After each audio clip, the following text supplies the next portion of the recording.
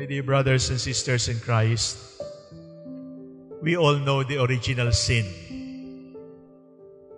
The Lord told our first parents, do not eat from the tree of good and evil. And they ate. In essence, the original sin is disobedience. What is the second sin? The second sin is jealousy and envy.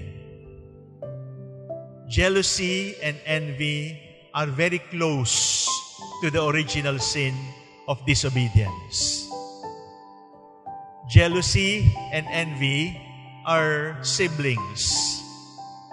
But there is quite a difference between jealousy and envy.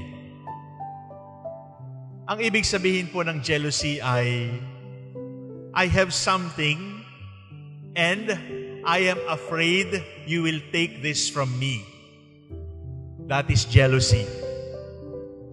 Envy is, you have something and I want that for myself. That is envy. But whatever it is, whether jealousy or envy, both are unsatisfied. Both are unhappy. Both are longing, and both want to possess. How many commandments are there? There are 10 commandments. There is only one commandment for murder. There is only one commandment for adultery.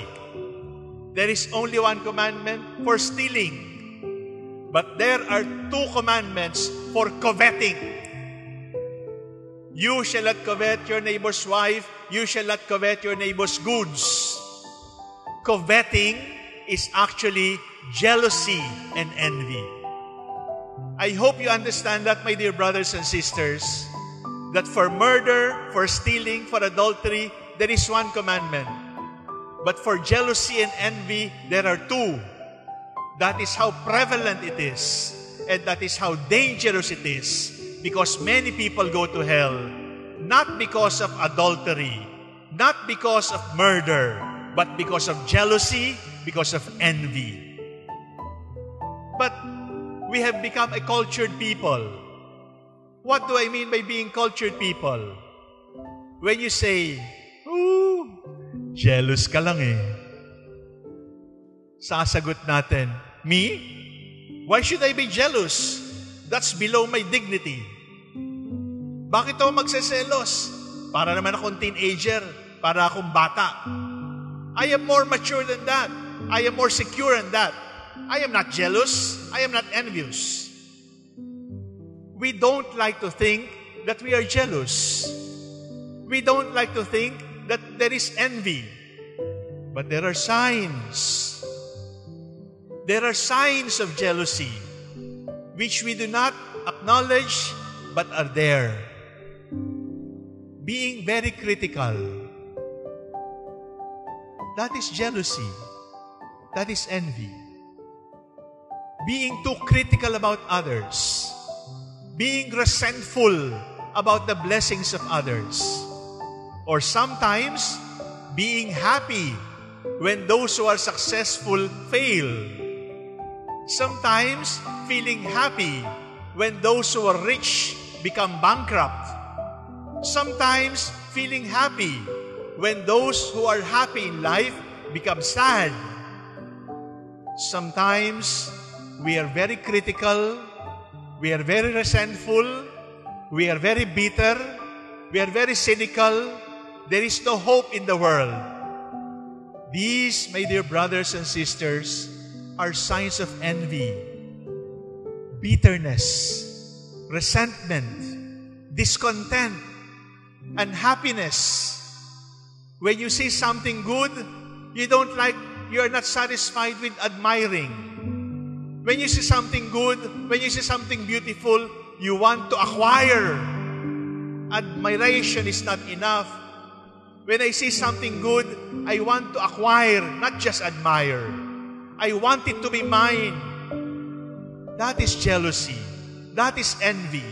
Those are signs that jealousy and envy are eating us up. I said there are 2 commandments against envy and jealousy. And many people not go to heaven. Many people fail to go to heaven because of jealousy. Why? Jealousy and envy will not be happy when people are happy. Jealousy and envy will not congratulate, will not affirm, will not appreciate. But what is heaven? Heaven is perpetual praise.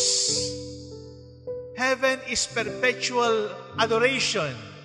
Heaven is perpetual praise. How can you praise in heaven when you never learned how to praise here on earth? And if you're jealous, you will never praise. If you're envious, you will never praise. My dear brothers and sisters, the servants in the gospel were envious because the other servants received the same. And it killed them. They were envious. And it did not, before it killed them, it made them unhappy. It made them grumbling people, murmuring people, dissatisfied people, resentful people. Sometimes we deny that we are jealous and we just say, I am just seeking for justice. Sometimes we deny that we are envious and we just say, I am just seeking for what is mine, for what is fair. But those, my dear brothers and sisters, are immature cover-up. There is a seed of jealousy and envy in all of us. And we will not be able to go to heaven unless we start learning how to praise those who are ahead of us, how to praise those who are equal to us, how to praise those who are lower than us, and how to celebrate with those who celebrate, and not want to possess instead of simply admiring.